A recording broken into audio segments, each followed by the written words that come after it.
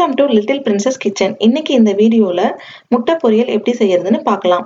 ஒரு கடாயில 2 table spoon அளவு எண்ணெய் எடுத்துக்கலாம். 2 டேபிள் ஸ்பூன் அப்படிங்கிறது கிட்டத்தட்ட 30 ml வரும். அந்த அளவுக்கு எண்ணெய் எடுத்துக்கலாம். எண்ணெய் நல்லா காஞ்ச சூடானதுக்கு அப்புறம் 150 கிராம் பொதுசா நறுக்கின வெங்காயம் ஆட் பண்ணிடலாம்.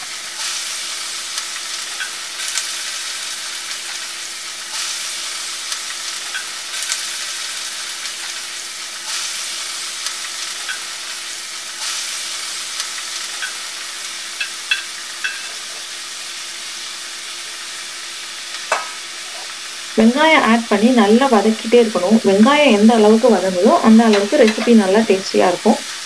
ஒரு 5 to 10 மினிட்ஸ்க்கு மீடியம் ஃப்ளேமில் வெங்காயம் நல்லா வதக்கிட்டே இருக்கலாம்.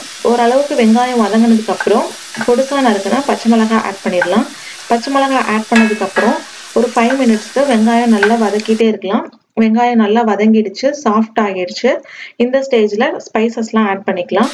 ஒரு பிஞ்ச் மஞ்சள் தூள், 1/2 டீஸ்பூன் சாம்பார் பவுடர், 1/4 டீஸ்பூன் முட்டை மசாலா பவுடர் ஆட் பண்ணிக்கலாம்.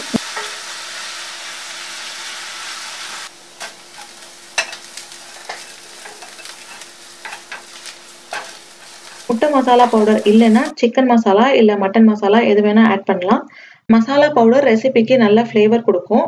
மசாலா ஒரு ஃபியூ செகண்ட்ஸ்க்கு வதங்கினதுக்கு அப்புறம் முட்டை உடைச்சு ஊற்றிடலாம். முட்டை உடைச்சு ஊற்றும் போது கிளறிட்டே இருக்கணும், அப்போதான் அடி பிடிக்காது.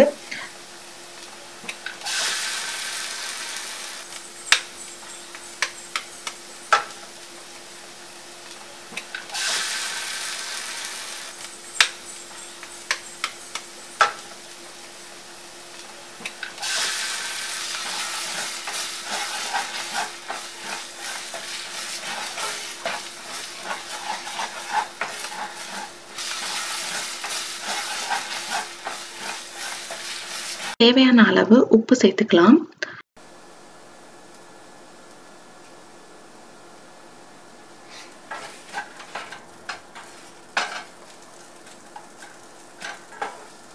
நல்லா கிளறி விட்டுட்டே இருக்கும்போது முட்டை உதிரி உதிரியா வந்துடும்.